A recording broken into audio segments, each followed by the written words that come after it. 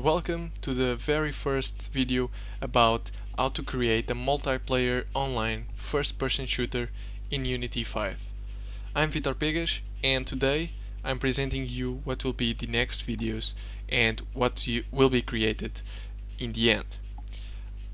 So what better to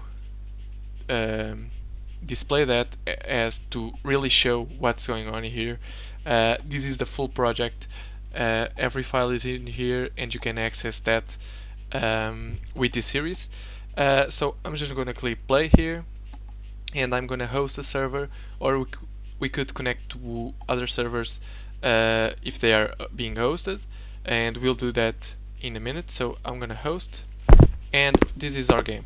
So we'll see how to create this map and all the systems that go into the first-person shooter.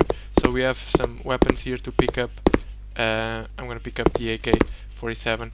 We have zombies which attack us if we get too close. We can kill them. We have bullet holes. We have recoil. So we can check here. Oh, failing. So we have recoil. And you might be wondering why the bullets aren't going where the crosshair is, and that will be explained as well. We actually have another weapon here, the M4. This one doesn't have sound nor recoil, so we can see the difference. So this is with no recoil, everything goes straight. So, and this is with recoil. And this UMP which has the same sound, so I'll just show you how to add sound, and I didn't add for the other weapons. And that's basically it. So now I'm gonna stop playing here. I'll build the game. So yeah, I'll actually build this live, and we're gonna play. And I'm gonna put this window here, so I'm gonna close this. So I'm gonna host here again, and we are going to connect to the local host, or just my IP here.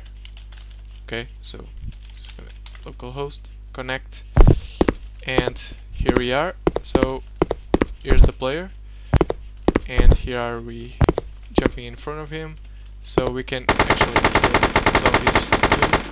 I'm gonna let myself being attacked here. So I'm gonna here. So the zombies actually avoid obstacles. So we'll see that how that works too. So I'm just gonna put here in front of the camera so to see the animation synchronizing. Also I have 80 health and no health spawned. The health is random, the spawns are random, so I'm just gonna pick up this weapon and I'm gonna kill the player. The player will respawn, kill, and we can see the scoreboard here. Now I'm gonna respawn and pay back, and the score updates. So this is very simple, but every network concept, well, almost everything is displayed here and explained in full. So be sure to check out the next videos and get the full source code so that you can have a more textual help besides my explanation. So thank you for watching, and I'll see you in the next videos.